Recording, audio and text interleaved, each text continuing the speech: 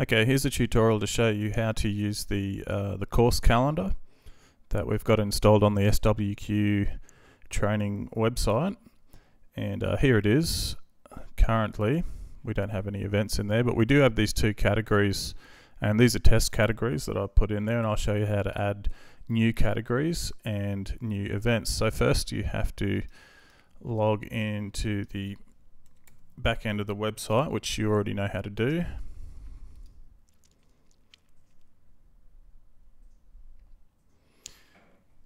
Okay, we go up here under components, and it's called J Events, this component. So if you go under components, click on J Events,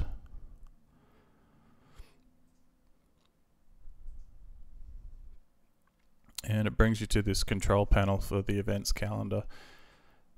First of all, what you'll have to do is go to Manage Categories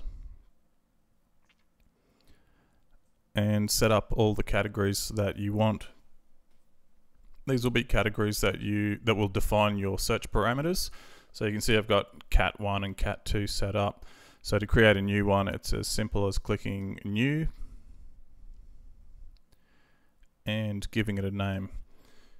So I'd advise to go in here and create all your categories first before creating training events. So let's call this one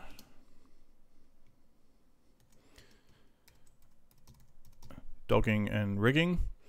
Now that's all you really need to do. Give it a name and also give it a color so that any events under this category will show up in that specific color. So we will give it a green color, and I'll click Save and Close. Now if we click the View Site link to open up the front end, and we'll go on, you can see we've got our new category showing up down here.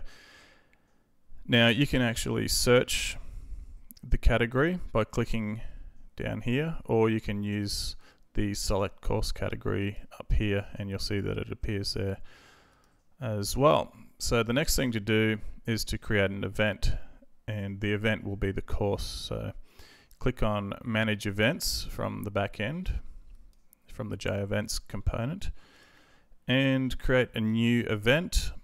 And this is where you put the details in. Pretty straightforward. So we give it, the subject is the name, and we'll call it dogging 1. Have to select the category. We're putting it in the dogging and rigging category. You can put in information here.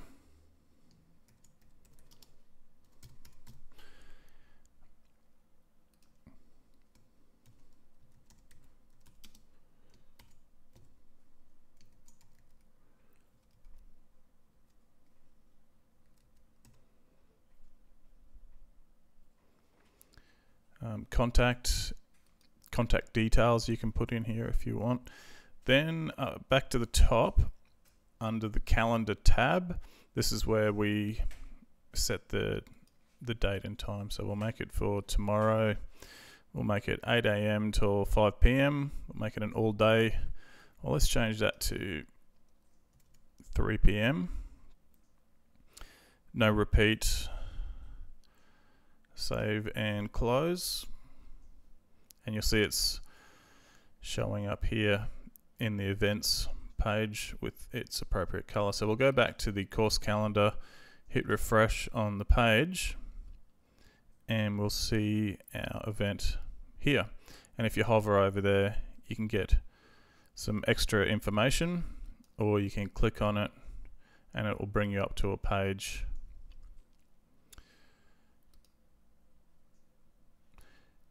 Now to show you how the search feature works, we'll create another event and we'll put it under a different category.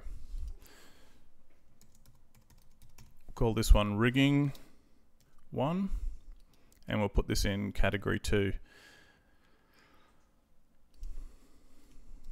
Put in some dummy information there. Over to calendar. We will put this on Wednesday. 8 AM till 3 PM, save and close. And now back in our manage events page, you can see we've got the 2 events now.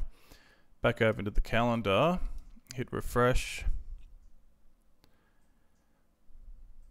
and you'll see that both items are showing up on our calendar.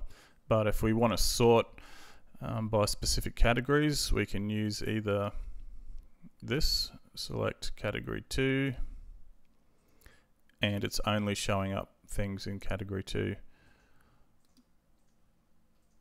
Or we can go to dogging and rigging, and it's only showing up things in the dogging and rigging category.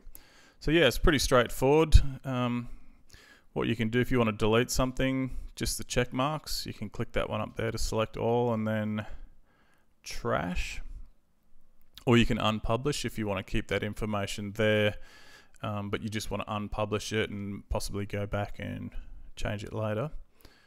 Go into the categories again, and I'm just going to delete these categories as well, so you can create your own categories. And there we have it.